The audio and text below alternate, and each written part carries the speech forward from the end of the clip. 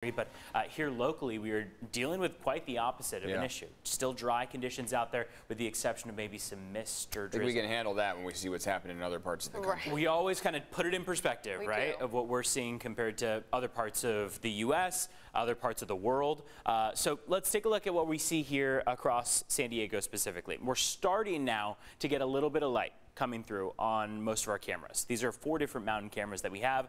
Specifically the La Jolla camera, not exactly a mountain camera per se, but does a very good job of showing the cloud cover as we look farther off to the east, and then pretty socked in for San Miguel, for Mount Woodson. So this is yet another morning where this trough of low pressure sinks in, gives us a strong push of onshore energy, and onshore flow is what is continuing to keep your coastline cool and channel all those clouds to the western slopes of the mountains. Yesterday, we didn't even really see those clouds pull back all that much from your coastline, so it stayed an overcast day, and today could follow in a similar pattern, but we do have hope that by the afternoon we'll get at least a bit of sunshine. It's just that as this trough keeps sinking in our direction, we're going to be picking up on cooler temperatures. So we're going to cool down, but we could have a little bit more sun in the forecast, at least inland and across the mountains this afternoon.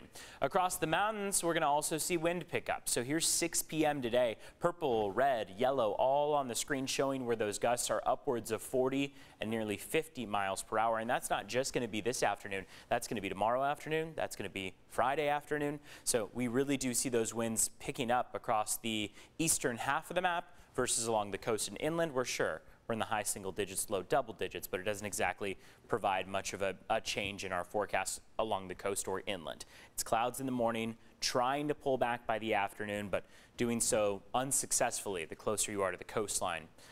That's where we hold on to those clouds. So this afternoon, as opposed to the last several afternoons, our inland valleys, where we were easily above average for a pretty decent stretch, we will not be in that range this afternoon. We're starting that cool down where we have widespread 60s on the screen instead of 70s inland. So the coastline doesn't change a ton. 62 for Carlsbad, 64 for San Diego. Maybe a degree or two cooler than where we were over the course of the weekend, but it's really inland that we see a more pronounced change, about 10 degrees cooler than where we were at this time last week even. 66 this afternoon for Escondido, 68 for Ramona, 66 for Alpine. So all of these temperatures, regardless of where you look across the county, are now below average, where that below average trend used to hold exclusively true to the coast.